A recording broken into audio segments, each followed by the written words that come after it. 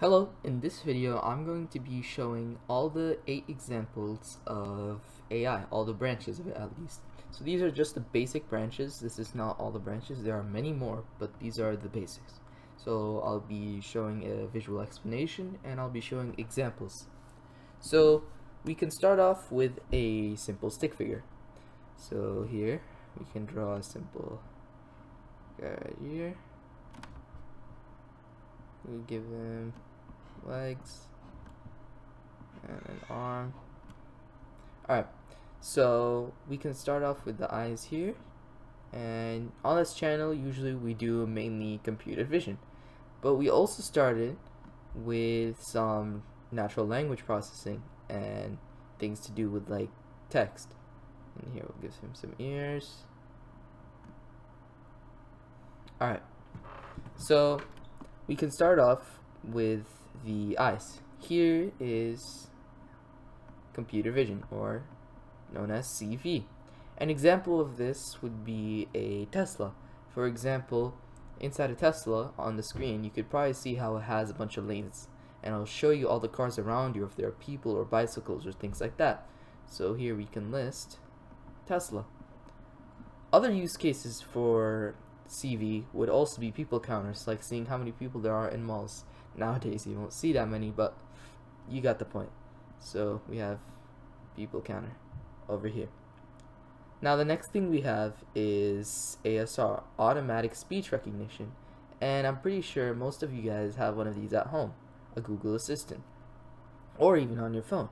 So here we can put ASR, and we can put GA here for Google Assistant.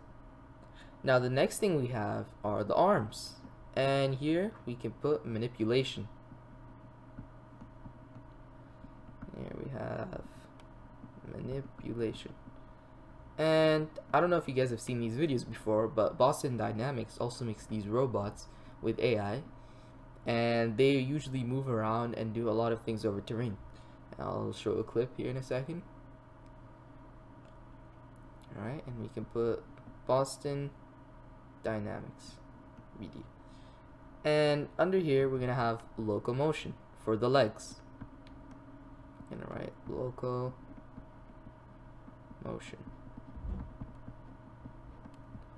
And here we can there's a lot of examples. Here we have Teslas again, like driverless cars, lane detection inside, and we have like some Roombas as well. They have some built-in features to go and clean some stuff.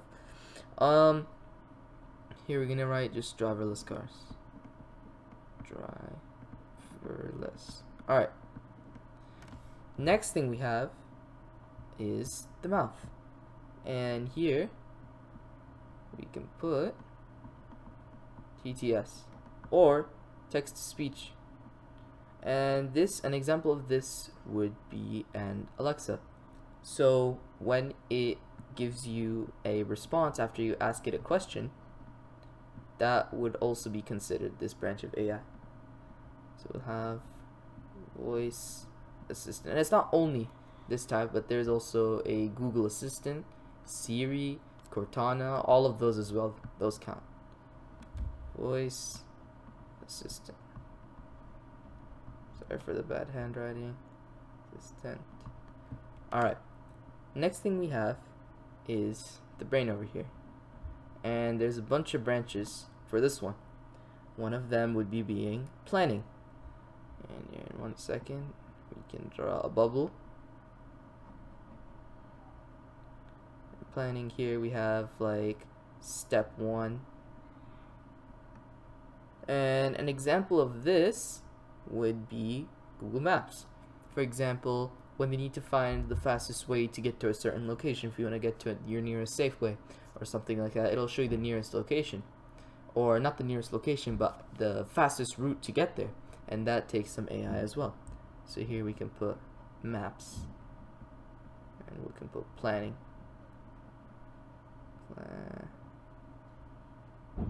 Planning. Alright. Next one is kind of a bigger one, but this one is almost 2 branches in one. And here we can put natural language processing, which is the bigger bucket for the two. And for this one, we have natural language understanding.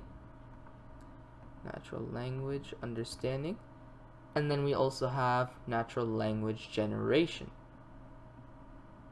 And these also tie in with all the voice assistants.